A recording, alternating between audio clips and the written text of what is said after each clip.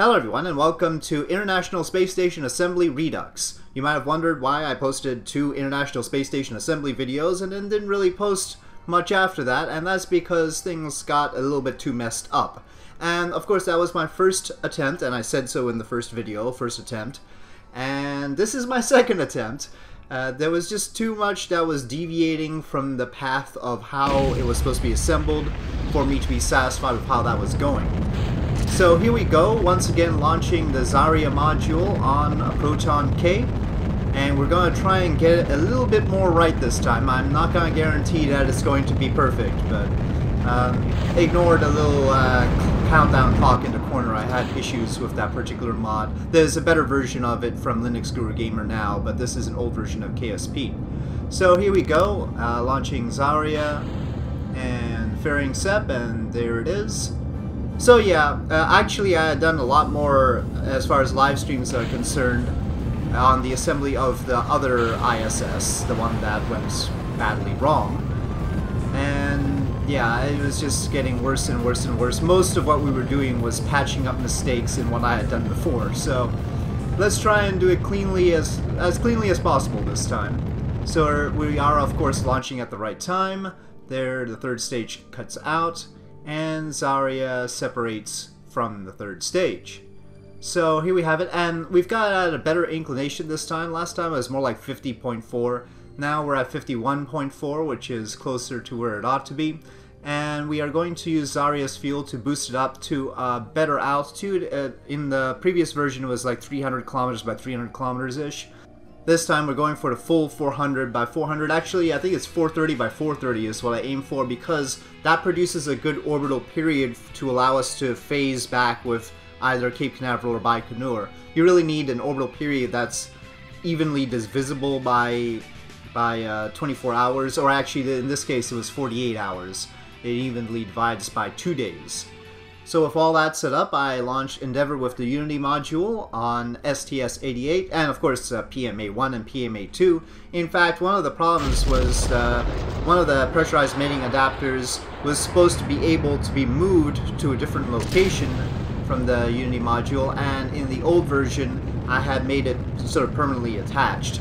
So now we have a PMA module that can be moved from one location to another as will be necessary during the construction of the space station. So there goes the shuttle. And also the launch script for the shuttle is somewhat improved so that it hits the right inclination and doesn't require too much inclination correction, and that will help with saving fuel. Unfortunately, one problem is still the actual timing of the launch. It really has to be very precisely timed as far as when it starts out, otherwise it's going to still have a relative inclination. And it ends up, I think, with a 0.8 degree relative inclination this time. Not horrible, but still not what we want. We would like it directly in line, so it doesn't need to correct that. And that will help us avoid any fuel problems coming back. Okay, so the shuttle has rolled around, and completing the part that the external tank is responsible for. There we go. Good, external tank off, and now we will go to apoapsis for the OMS burn. And this time we're not carrying a tug, we're just carrying Canadarm, and Canadarm will do the thing with the Unity module. Now I've got some practice with that, though as we will see, it's not entirely a straightforward sort of situation, but I am more confident in Canadarm now. And of course dropping the tug helps us with our fuel situation in the orbiter. You'll see me here positioning Canadarm basically to block the way of Unity, because after all we're going to have to decouple it from the shuttle in order to grab it with the arm. We can't grab it with the arm while it's still docked to the shuttle, and so we basically want to make sure that once we release Unity from the shuttle, its path is blocked and it doesn't float off. So here we are trying to actually attach it. It's already decoupled from the shuttle, and we're waiting for a sound indicating connection, and there's that sound. So now it has indicated that it's connected and the arm is capable of moving it. So all we need to do is actually dock Unity, the correct end of Unity, onto the shuttle's own docking port. But before we do that, we maneuver a little bit closer to Zarya. and make sure that we're in a station keeping position so we're not moving closer or further away. And then we proceed to try and get Unity onto that docking port. Now, in a moment, you're going to notice increasing oscillations. And there's sort of an interesting physical problem. Something starts to sort of resonate, if you will.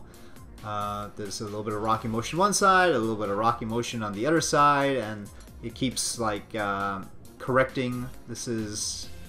I don't know if you could call it pilot-induced oscillation, computer-induced oscillation, but it's definitely happening and increasing. Right now, you'll note that Smart ASS is on kill was on kill rotation. I took it off to sort of because I noted this thing happening, but that did not help. So it's not stabilizing. No SAS on. Nothing is actually controlling it. You note the roll, yaw, and pitch are zeroed. So this is a pure sort of resonance issue going on here. And the question is how to solve this. I'll leave you some time to come up with your own solution. What should you do in this situation? What is the problem? Why is it doing this? Would you just decide to go to Space Center and try and come back? What would you do? It's getting worse.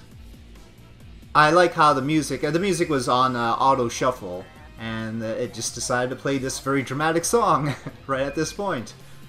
So yeah, I don't know whether the song is to blame. No, of course not, but we've definitely got a problem here, and I'm pondering possible solutions. And eventually I try a few things like SAS. You know, SAS is on here. I tried to manually stabilize it. So, last chance to propose your own solution. We're coming up on what I've figured out. It's still wiggling quite severely.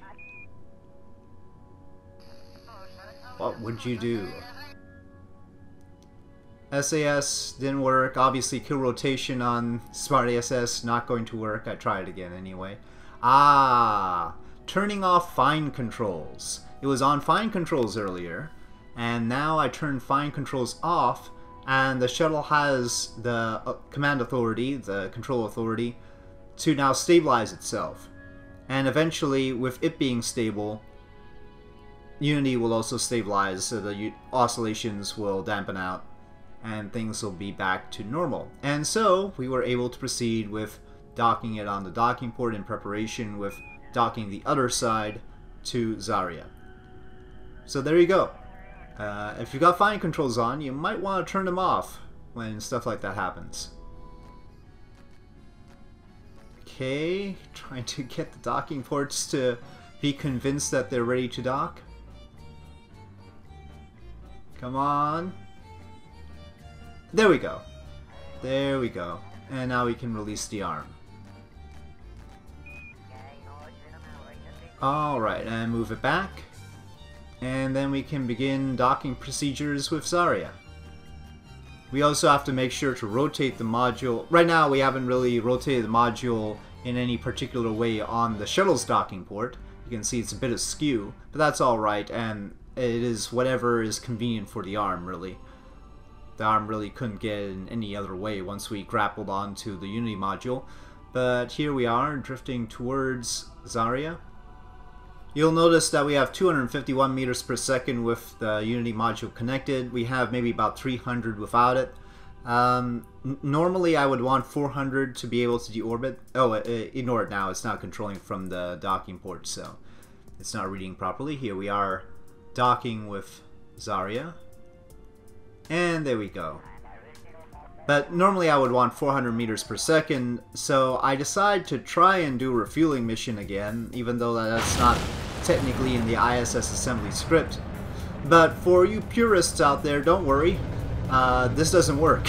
So we ultimately had to bring the shuttle back down without refueling it, so Canon is still okay.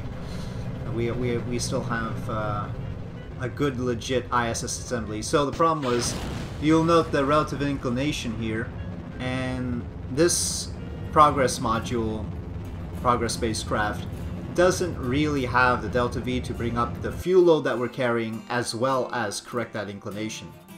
So we basically had to abandon this guy. You can see it's got 190 meters per second. It's trying to correct inclination and do the rendezvous burn here. It's just not a good thing.